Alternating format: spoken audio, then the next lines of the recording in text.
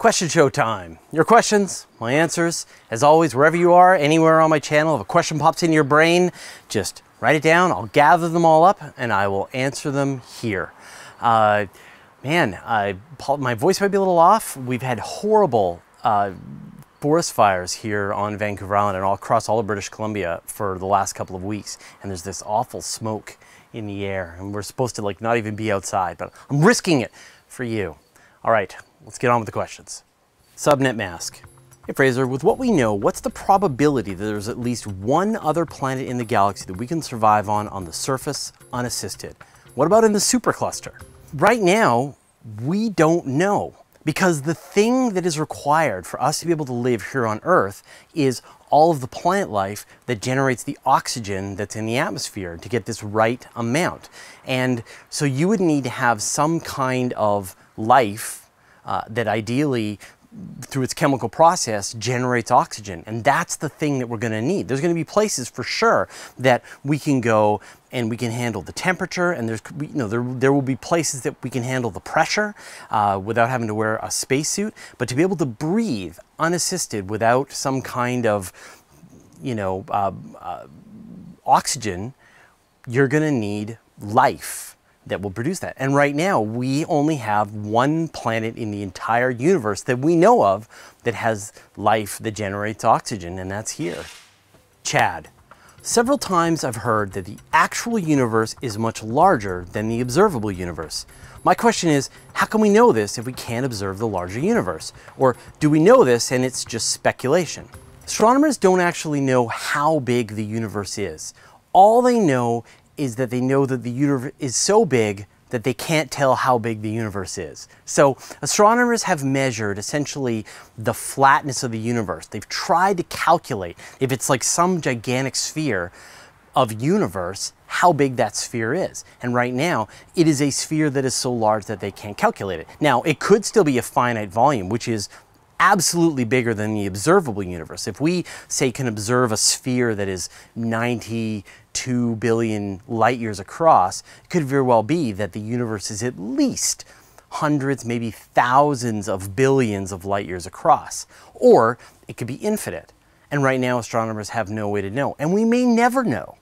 And that's sort of one of the weird things, is you might live in an infinite universe, you might live in a finite universe, and we may never be able to tell. But we know that there is a chunk of this universe which we can ever interact with.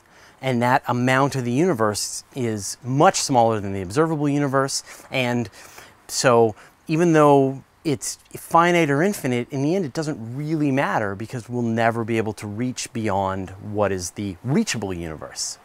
Nick Poshek.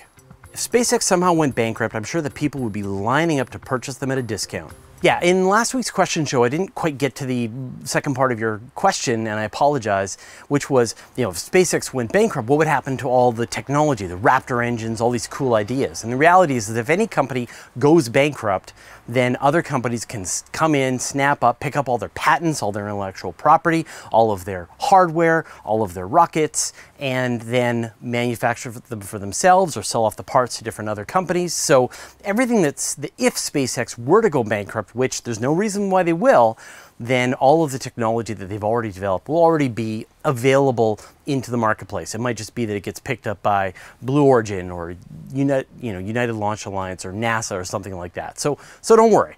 All of that technology is going to make its way into the world. Anthony, why do we call it microgravity instead of zero gravity? Is it just scientific pedantry? Well, here's the thing. When there are astronauts on board the International Space Station, even though they are at an altitude of 250 nautical miles, they are experiencing 90% of the gravity that you experience down on the surface of the Earth. So they're still in a tremendous amount of gravity. The trick is they're moving so fast sideways that they are falling around the Earth. So it's not accurate to say that they're in zero gravity. The reality is there's no place that you can go in the whole universe that has zero gravity, because you're always going to be affected by the gravity of something. It's just that you are falling towards different things at different speeds. And that's why people want to use the term microgravity instead of zero gravity, because at the end of the day, you're always just falling. Scott Rick, are black holes cold?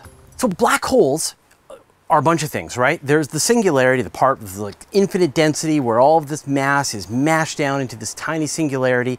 Surrounding that is the event horizon, which is the region from which you'd have to be going faster than the speed of light to be able to escape. Of course, you can't escape even if you can go faster than the speed of light. It's just that the escape velocity is faster than the speed of light. But the thing is that this is what Hawking figured out, is that black holes will evaporate. And this is because these virtual particles are appearing right on the surface of black holes and going off into space. And the vast majority of these virtual particles are going to be photons. In other words, they're going to be light, and light gives you temperature. And so if you could look at a black hole's event horizon, you could measure its temperature. And for the most massive black holes, the supermassive ones, they are incredibly cold, just a fraction of a degree above absolute zero. The less massive, the smaller the event horizon gets, the warmer that the event horizon of that black hole is, the more photons that are streaming off of it. And when the black hole gets really small, just as it's about to die, it gets red hot, eventually blasts off as gamma radiation, and then the black hole is gone. So in general, black holes are incredibly cold. They are a tiny fraction over absolute zero. They are way colder than the background temperature of the universe, and it's going to be an incomprehensible amount of time until the universe cools down to the point that you could actually measure the temperature of black holes as being higher than the background temperature of the universe. Just one asbesto. When you measure LeVoir looking at the planets around us, do you mean in our solar system, 10 light years, 100 light years? LeVoir, this is the large ultraviolet optical infrared telescope that we've mentioned on several episodes. We've interviewed Brad Peterson, who is the chair of the committee developing it. And LeVoir is going to be this general purpose instrument. It's going to be able to look at stuff here in the solar system, and it's going to be able to look at other planets going around other stars. And so when we're talking about this comprehensive search for the atmospheres of extrasolar planetary worlds, it's going to be looking at the atmospheres of planets going around other stars. It's going to be in the tens to hundreds of light years distance, probably not thousands, but it's going to be able to look at this enormous volume of space around us and do this comprehensive survey. And I think I mentioned last time that it should be able to tell us with about a 90% precision whether or not there's no other life in the universe, because it's going to be analyzing these atmospheres, it's going to be searching for biosignatures, and it's going to tell us whether or not we're alone in the universe, at least in terms of life. And maybe we can even find extraterrestrial intelligence using this technique as well. It's an amazing telescope, and I would really like to know the answer to that question. Ethan Zrempek. Fraser, I was wondering if there are any missions in the works to study and colonize Venus. No, there aren't. And actually, this is kind of one of the crises of planetary science, is that right now there are no spacecraft at Venus. The last one was European Space Agency's Venus Express, and then it died, and now there's nothing at Venus. And the thing is that the surface of Venus has been less explored than pretty much any other place, you know, the large objects in the solar system, except for maybe the, you know, the surface of the bottom of the ocean. Venus has only been mapped at very large resolution, so we really need a mission to go back and to map the world at much more detailed resolution. Now, you mentioned explore and colonize. Colonize is a whole other thing, to try and go and have people survive on Venus. And the only idea that's been thought of is to have people live in balloons above the surface of Venus at a point where the temperature and pressure are more like Earth level. But again, that's really complicated technology. I would be just glad, and I know most planetary scientists would just love to have a mission go back to Venus to study its atmosphere, study the surface, maybe get another lander down there to survive for a couple of hours to try and do some samples of the rock to understand the history of Venus, what it went through, how did it get so bad, where's it going next? These are questions that we would love to know the answers to. Aki Lover.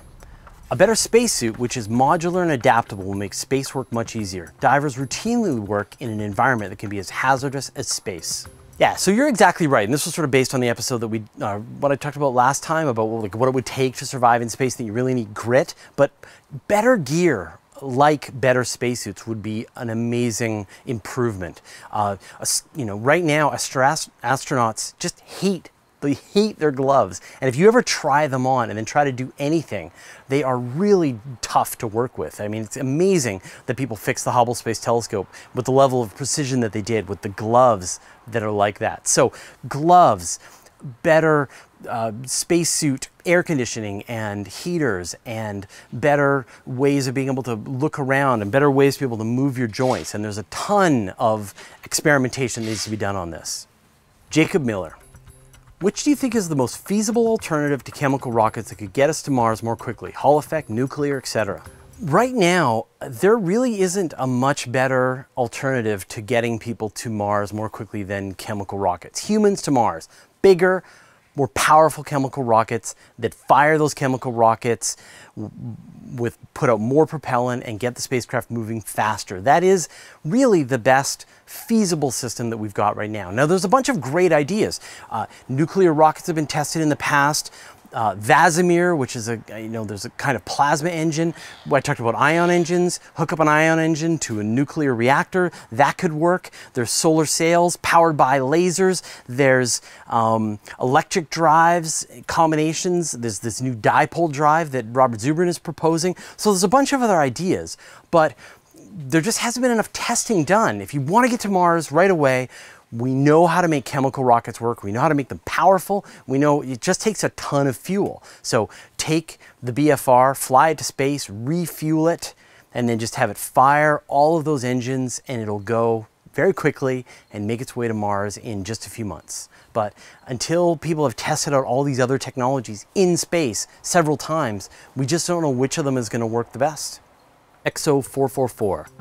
Do you think it would be possible to terraform Io with ice comets and asteroids, since it is warm and volcanic? Create oceans on Io, and it might be liquid cooled and stay warm enough because of the gravity of Jupiter and its other moons pushing and pulling on it to keep liquid water. Wow, you like to think big.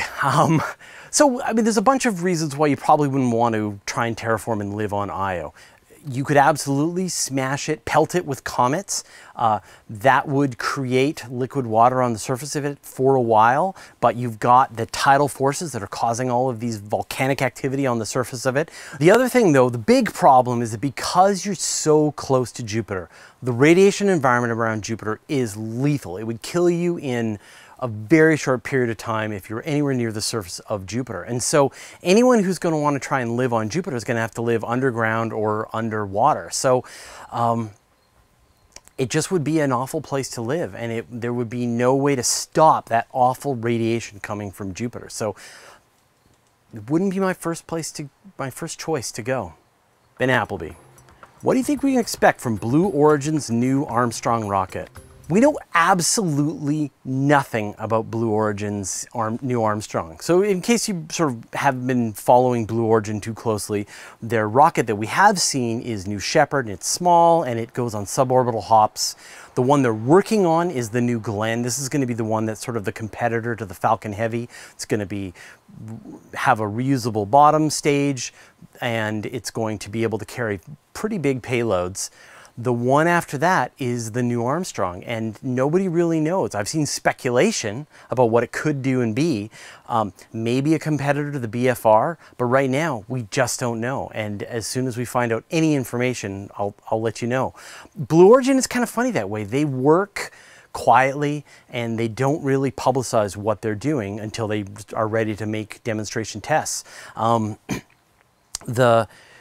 The one thing that I think is different though is that SpaceX is very focused on that eventual goal of colonizing Mars, while Blue Origin is focused on that goal of industrializing space itself. So I would expect the new Armstrong to be the kind of rocket that would be best for fulfilling those objectives that Blue Origin has set out. So, but until then, there's nothing. And anyone who tells you otherwise, they're just guessing, they're just speculating. So I can't wait to find out more information.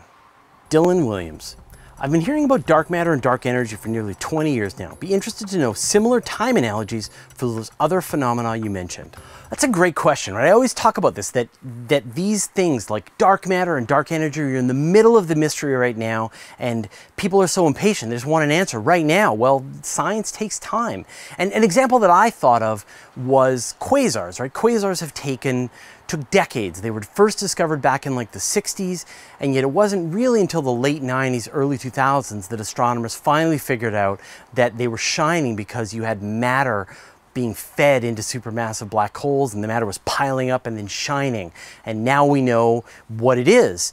But it took a long time if you asked anywhere in between. It's great. You go back to Cosmos with Carl Sagan back in the 1980s, and he talks about quasars, and he's like, we don't know what these things are. Suggests they could be black holes, but still, it's an unsolved mystery. And so that's a great example to show how the science changes. Now, I asked your question to one of my guests, Dr. Sabine Hossenfelder, who wrote this new book, Lost in Math, How Beauty Leads Physics Astray. And I got a chance to interview Sabine, but she gave you an answer. I asked her that question as well, and she provided an example that came to her mind. So check it out and buy her book, Lost in Math. So what comes to my mind would be the problem with the spectral lines of atoms. So this was discovered in the late 19th century already, that the absorption and emission lines of atoms come in discrete steps. For example, the Balmer series that was discovered around 1880 or something. But it wasn't possible to really explain where that discreteness comes from until the development of quantum mechanics. And, it was not only the insight of how to write down the equations, you actually also had to solve the equations. And that took a few decades. So there was a big mystery at the time. I'm not, just the time comparison I have to add though seems to me a little bit unfair, because you have to factor in that at this time there were like a factor 100 fewer physicists working on this. So if you factor in the working time as opposed to the chronological time, then we've been thinking for a very, very long time about dark matter and dark energy. All right, thanks, Dr. Hossenfelder. I will put a link to her book and her blog and her Twitter in the show notes so you can find out more. Thanks to everyone who asked questions this week. I really enjoy this, so keep them coming, keep them short. Try to ask questions that I haven't answered before, but apart from that, just anywhere on any episode, just type a question that pops into your brain. I'll gather them all up and I'll answer them here. And I'll see you next week.